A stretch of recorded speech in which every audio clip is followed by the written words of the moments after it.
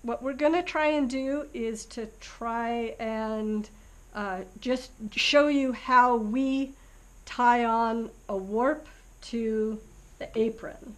I know that there are a lot of different ways to do it, and I don't want to tell you that this is the best way or the only way, but this is the way that we do it. This is what I was taught, and it certainly helps maintain that tight, even tension that we're looking by tying the edges, and we're going to move from the edges towards the center. So I'm going to start with, oh, by the way, I'm also holding the two harnesses more or less at the same level with one of my feet on the treadles. But I do want them both to be level. I also want to have, I don't want to waste too much warp, so I'm gonna have about that much warp. There. I'm always going to pull it tight, and this first one especially real tight.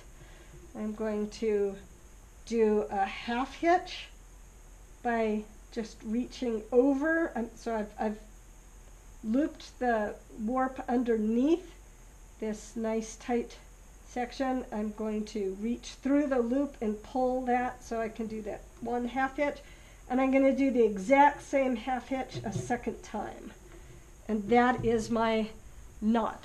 I'm going to try and do the other edge, and I'm going to keep it a little bit wider than straight.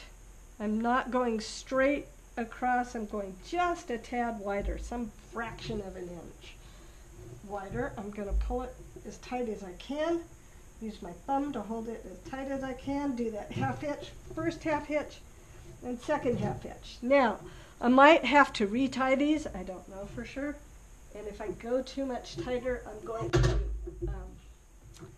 to lose access. I don't want to lose access to the holes in the apron. By the way, on a Rio Grande loom, we use these heavy-duty canvas aprons, and they are strong.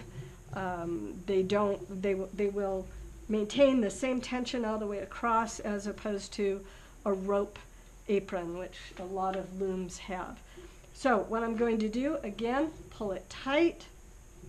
I'm going to do this half hitch and a second half hitch in the same direction. Whoops, dropped it. So I'm going to pull it tight again. Pull it tight, pretty much as tight as I can. One half hitch and a second half hitch. Hopefully these two will match pretty well, and they do. I want the tensions to be equal all the way across. That's the most important function. Looks like I'm going to skip that hole in the apron. I don't need to use every hole in the apron. I do want to sort of align my bundle of warps with the hole in the apron. And depending on the distance between the holes in the apron, I'll change the thickness of what I'm separating in the bundles. Yeah, there's one half hitch and a second half hitch, and they feel pretty good. I don't know whether I want to keep making it tighter, but I can do that. Just one tighter, because as I have more of these bundles tied onto the apron, I will loosen up the previously tied knots. So I tend to do that little slowly tightening up thing. So I want to have it coming out here, coming out of the reed, and I want to align it basically with the middle between the two apron holes. We'll do this half hitch. Now I'm having to lift that bar up off of the front beam, which is kind of trouble. I'm pulling back as hard as I can. Half hitch and another half hitch. And we'll just tie our way across. Probably now I'm not going to have to tighten up anymore. I'm not going to tighten up on the sides, especially with such a narrow width. So they're even tension, and I'm testing it as I go along, but I can probably rely on it at this point, keeping those lines straight, pulling back, half hitch, half hitch. Going to take another section, get it straight, pull it through the hole in the apron, pull it tight, use my thumb to hold it. Let's do these half hitches. Oops, didn't hold it.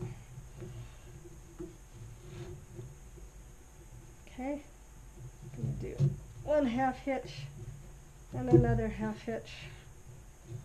They feel good and even to me. I have 2 more holes, so I'll just divide my remaining warp in half. So you can see that what I've done is gone side to side. On the wider looms, I might do 2 or even 3 of these bundles, 3 knots on each side before I walk back to the other side. But it's easy to switch back and forth on a narrow width like this. And I didn't get them all through the hole. I've got it right on top of the front beam here, so it's a little hard to get into the hole. Okay, tightened it up. 1 half hitch and a second half hitch. A point that I want to make, I've got even tension. It's really a good tight tension already, probably tight enough to weave on. I want to make this one last point that when I go to cut the pieces off after I've been weaving for a while, I will be cutting the bottom of the point where it ties onto the apron. And that will give me enough fringe to tie a fringe. So not this top, the top over the knot, but underneath the knot, against that dowel in this case, or the tie-on rod. Anyhow, that's it. I'm ready to weave. And I will start by weaving a header.